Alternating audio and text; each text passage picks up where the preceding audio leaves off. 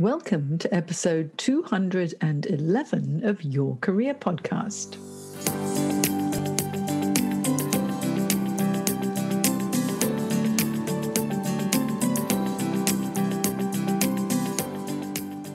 Welcome to Your Career Podcast. I'm Jane Jackson, and you'll find I'm on a mission to make careers guidance, inspiration, and advice available to you anytime you need it. Now, today I have an incredibly talented guest on the show, Simon Banks, who is an author and international speaker on creativity and innovation.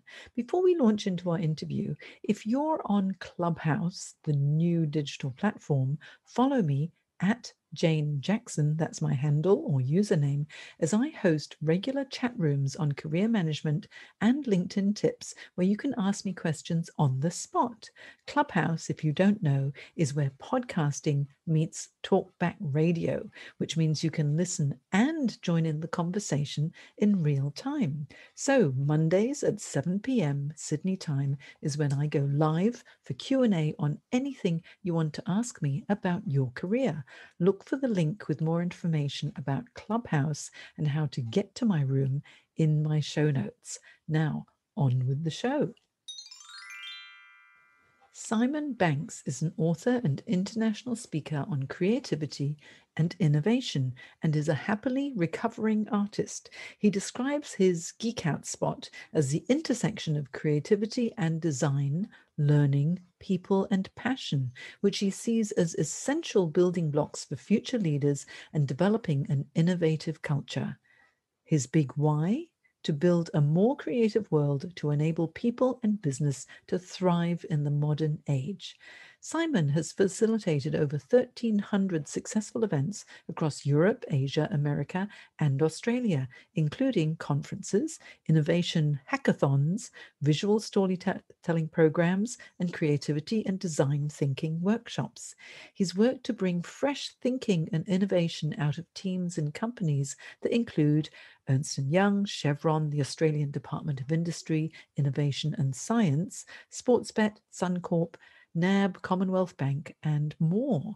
Now, Simon lives and breathes creativity. He's also a talented professional artist, has lectured at the National Gallery of England, and developed programs for institutions such as the Museum of Contemporary Art in Sydney. He is the author of 1,000 Little Light Bulbs, How to Kickstart a Culture of Innovation in Your Organization. And let's welcome Simon to the show. Hello, Simon. Yeah, good morning and glad to be welcomed. I was really excited to have you on the show because I found you on LinkedIn, even though we kind of, knew each other's names for a while. But you had a post that went absolutely viral and reached out to you. And then I found out your interesting career path. And so, with your wonderful work in innovation and creativity and design now, let's wind all the way back. And just to kick us off, what were your early aspirations when you were a little boy? That's a really good and deep question. My earliest memory was wanting to be an actor. I was always a bit of a show-off and a little bit of a smart ass and sort of like to be up in front of people. So I thought I'd really like to get into acting. I remember talking to my mum around it and she gave the obvious, well, look, acting's, quite hard to have a career out of. And then I remember seeing my art teacher and PE teacher at school and I thought, well, they seem to have a pretty cruisy life. They just sort of rock in and a bit of sport and a lot of art, and I thought, well, that might be a good thing to do. And that's maybe that's about as much thought as I put into it. It was more based on, well, they have a pretty good lifestyle. I wouldn't mind some of that. So that's what your driver is, the lifestyle.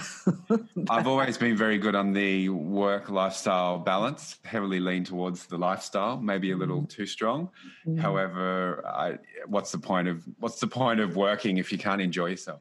Exactly. And you know what? We work 90,000 hours on average in our lifetime. If you're going to spend that many hours working, it may as well be enjoyable, yes? Yeah, and you always say no one lies on their deathbed thinking, I wish I had have worked a little harder.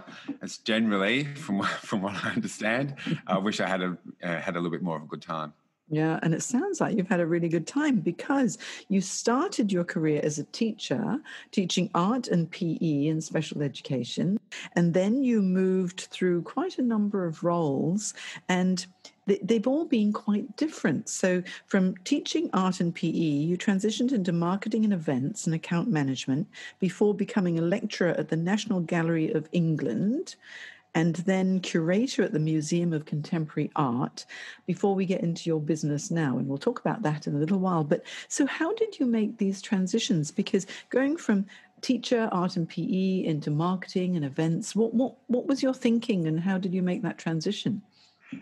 That's a really good question. And I guess when I did the teaching for 4 years, I really enjoyed it at the time.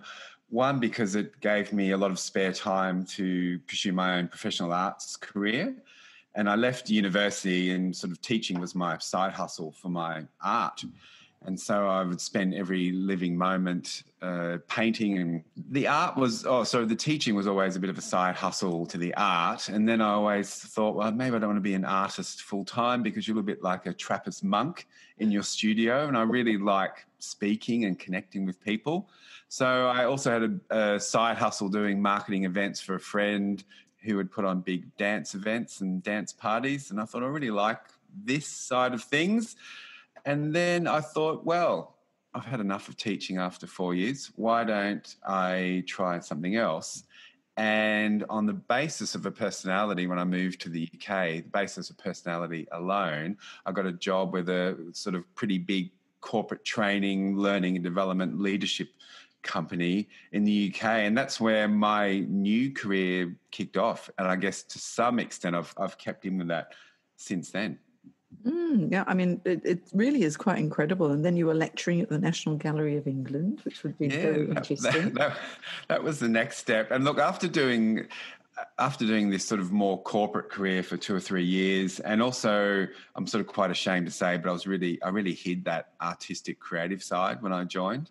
I thought, well, I need to be quite serious and, sort of leave that bum surfy artist, which I was to some extent, leave that behind and be a bit more suited and booted. And I found I didn't really enjoy not having that creative part in my life, especially in my working life, even though I was still exhibiting at night, but sort of suit by day. And I had a discussion with my boss and said, I'd like to, do something else. And then he said, well, yeah, sure. But then on the same day, he said, how about you hang on to all your clients and just work for us on a more casual basis rather than full time, which left me free to do other things. And so I got a job, talking about one of the greatest collections of Western art in the world at the National Gallery of England. So I had a foot in both camps, and that's when I thought, this is pretty cool, this setup. And that was the start of my, you might call it my freelancing career, which has continued on to this day. I'm never having a full-time job since then. But you know what? Following your passion this way, and so you tried corporate, it wasn't really for you. It was okay for a little while, but not really full-time. But immersing yourself in everything that's creative and artistic and even art history, it really shows where your passion lies. And now, fast forward many years, and you run your own business as a creative training director, and you're a keynote speaker. You speak on innovation and design. Tell us about your business at the moment, because what you do to me is so fascinating because, first of all, you're following your passion. And secondly, it's so creative and really it's different. So share with the listeners how your business works. Yeah, that's a good I keep saying that's another good question, which is good. So you're very good at this. At the moment, when people ask what do you do, I say I'm a keynote speaker and author on creativity and innovation, and also a recovering artist. And look, in the industry, I'm known for my high energy design sprints, training days and workshops, online and offline now, that really shift the way that people think and help them develop great products, services, and ideas. And I guess my geek out spot is that intersection of creativity and design, learning, people, and passion. Because I think when you have those four things, they're great building blocks for a culture of innovation. And that's what I always like to any client I work with. How do you build that culture into your organization? So it moves from, we have an innovation team to innovation. And I call that change which adds value. How do we create that change which adds value mindset across the organization? And so everyone's excited about this wonderful, curious, creative, imaginative potential that we have, rather than poo-hooing it and calling ourselves uncreative, as so many people do. Yeah, I think so many people do say, because I've heard others say it, that, oh, I'm no good at creativity. I'm not a creative person. But I believe everyone can be creative, can't they? They're sort of conditioned to think in a certain way. And if through your methodologies people can break free and get more creative, that really enhances their careers and their lives too. Yeah, and creativity is listed by almost every global survey, from PwC to KPMG to the World Economic Forum, LinkedIn, the number one needed skill to thrive in the workforce of 2020 and beyond. I guess if COVID showed us one thing, we need different thinking to work our way out of the situation we're in. Productivity will only get us so far. So I like to think at the moment, creativity is the new productivity. Yeah, right now, I mean, because the world is experiencing so many challenges due to COVID and businesses are closing down, there are redundancies and unemployment is soaring. I mean, just in Australia, it's almost 1 million people unemployed now, and they're predicting by December it might be 2. And then in America, oh my goodness, the numbers are just mind-boggling. Businesses need to get really creative as to how they can, and I hate to say the word pivot because everyone's talking about pivoting at the moment, but how to make a change and how to stay in business. So if you were going to go into an organization and help them to think differently or think innovatively, what's your process? How does your day go?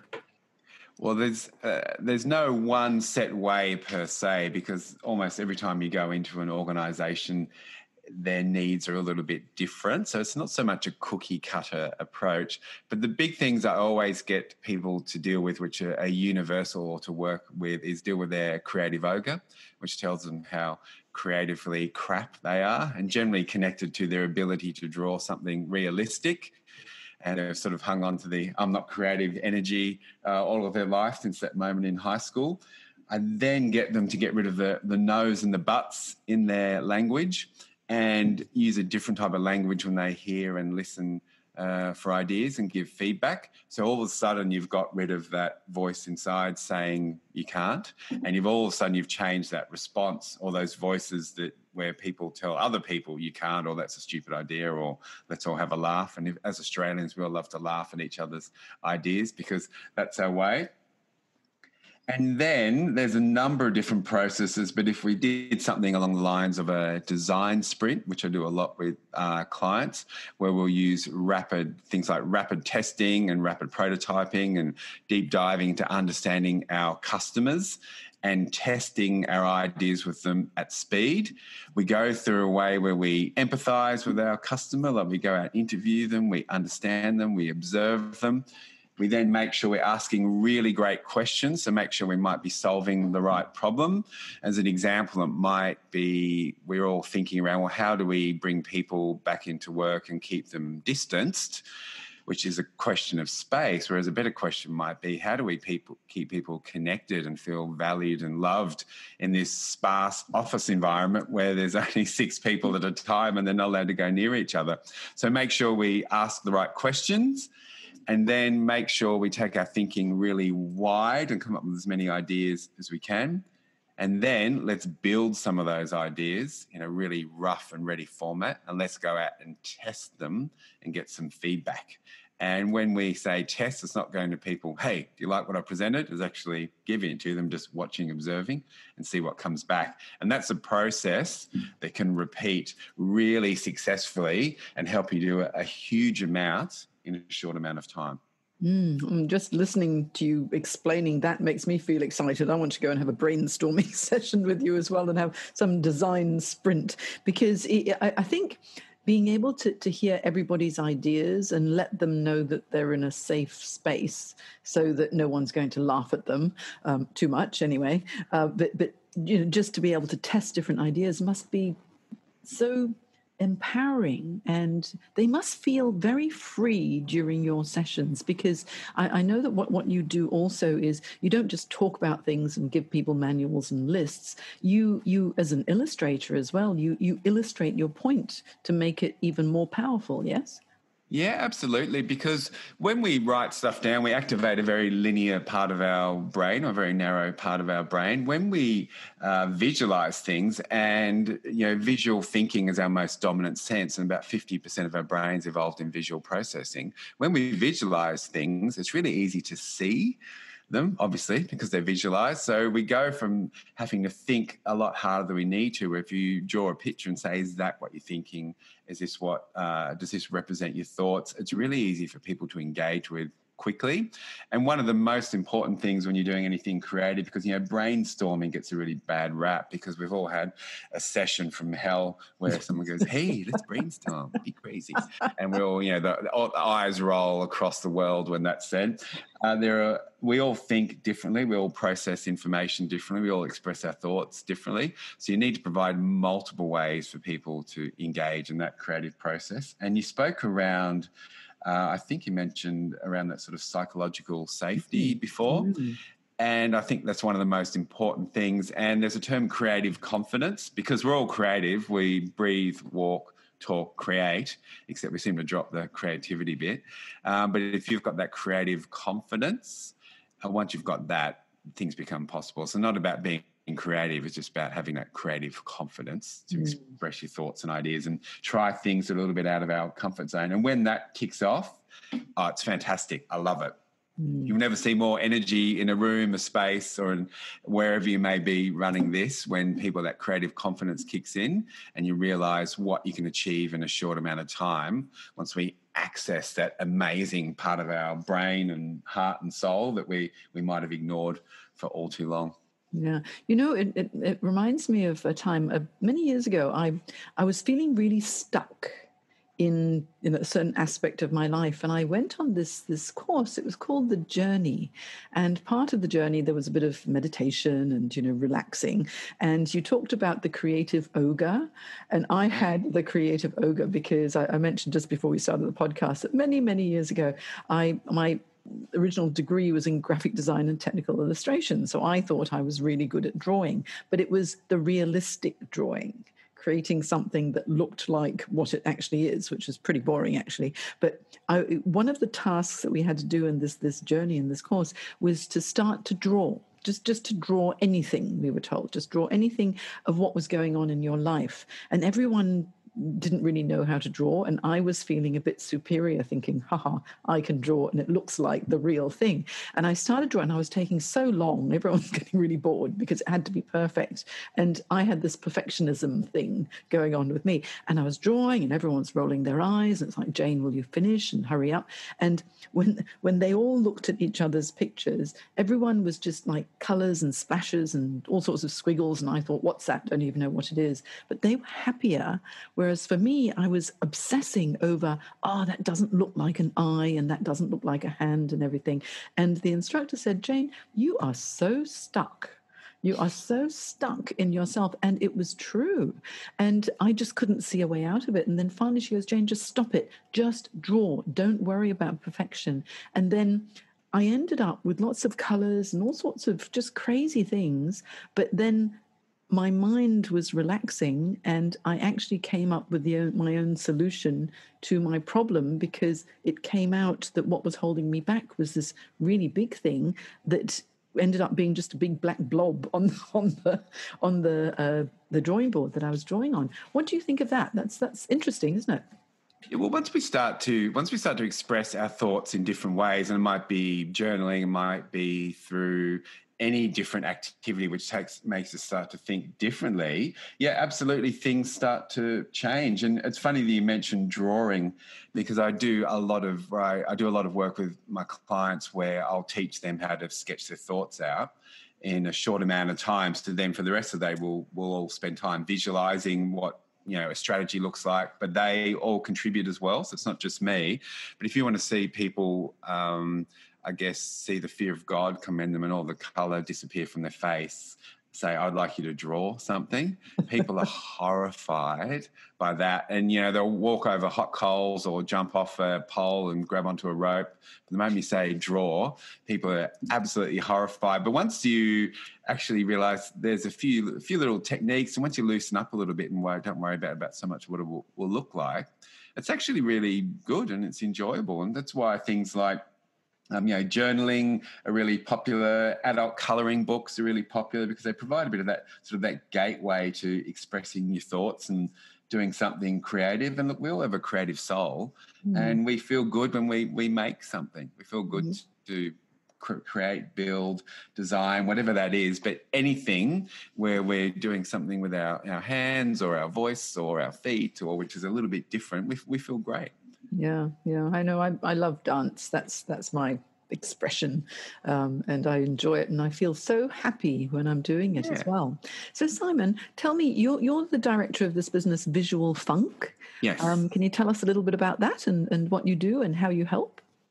Well, look, Visual Funk's a little bit of an extension of all the other things that I do, and it's changed dramatically since I started it. And look, originally it was the name of an exhibition I did with a friend of mine.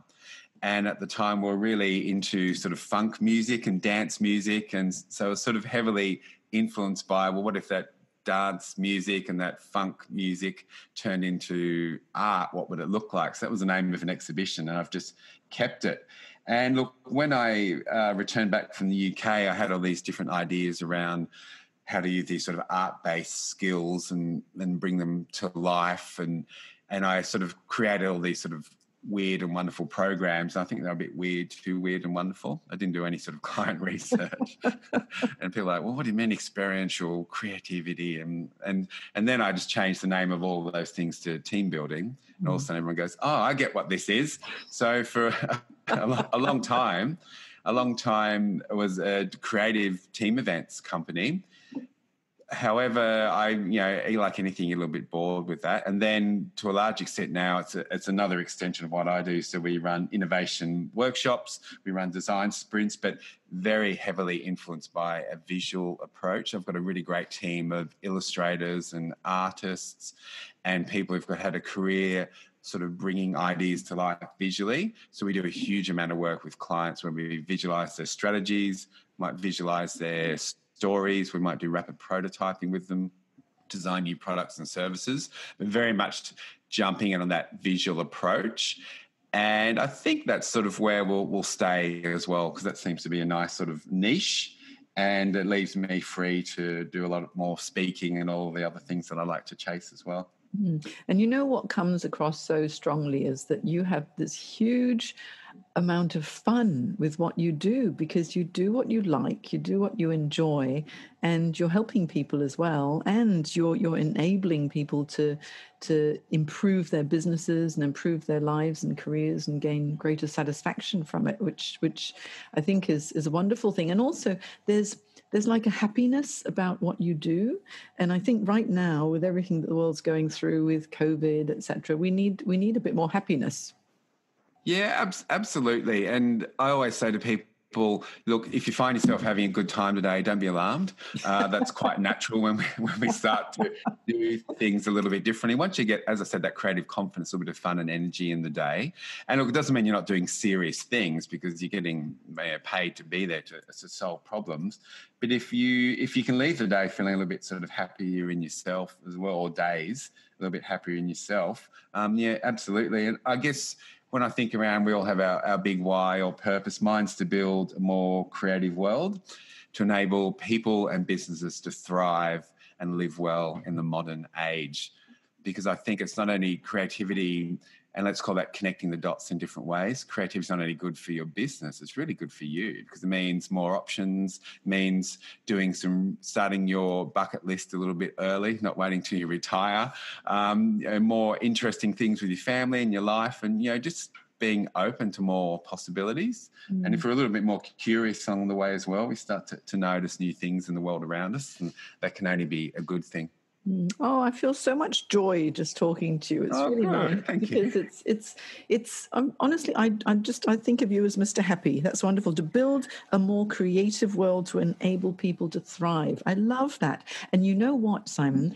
On LinkedIn, if you go to your app on LinkedIn, there is a voice feature that you can use now. I don't know if you've activated it yet, I did not know but that. I've been telling people about it since, I'm a LinkedIn trainer as well as a career coach. But if you activate it, you get 10 seconds to pronounce your name, because the whole point of it was really so people would know how to pronounce your name. Simon Banks is not hard, but you've got another 9 seconds after saying Simon Banks in 1 second to tell people how you work. And I think you'd enjoy that and have a bit of creative fun with the voice. Yeah, absolutely. I'm glad you told me that. I didn't know about that. And, I do like to talk. So that's benefiting me in the future. Don't we both? That's right. But I always love to give LinkedIn tips as well. So now I'm going to have on my show notes at janejacksoncoach.com the links so that people can find you. But I can tell everybody now they can find Simon at simonbanks.com.au. And are there any other places where you would like to be found? Yeah, as a good business person, I spend more time on LinkedIn than other social channels. So first name Simon Banks, last name keynote speaker. I share a bunch of that stuff. I share a bunch of stuff regularly and do a lot of giveaways for different products on LinkedIn. You can also connect on Instagram, Simon Banks, CREA number 8, which I'm relatively active on there. And same handle on Twitter, which I check maybe once a week. So LinkedIn and Instagram are my two choices. Lovely. Simon Banks, CREA 8. So Simon Banks Create. How fantastic is that? I like that. Well, thank you so much for your time, Simon. I really appreciate it. I'm sure this is going to be a really, really fun episode for everybody. And I look forward to viewing more of your incredible creative creations on LinkedIn as well. And look, if we do show notes or something, we can put a link in that where they can download that day planner, which you liked and everyone else liked. So it's a nice way to that's how I found you in the first place. I just saw this incredible planner and it was so simple yet so effective. And I think that's the thing with innovation and creativity. Don't make it complicated, but make it effective. Yes? Yeah, absolutely. I couldn't have said it better myself. Well, thank you so much for your time, Simon. It was a real pleasure to have you on your career podcast, and we'll talk to you again soon. Yeah, look forward to it. If you enjoy your career podcast, please hop over to iTunes and leave a review, because that's how we get to reach more people. And if you need help in your career, go to www.thecareersacademy.online, where you'll be able to find lots of online programs as well as one-on-one coaching with me. See you soon.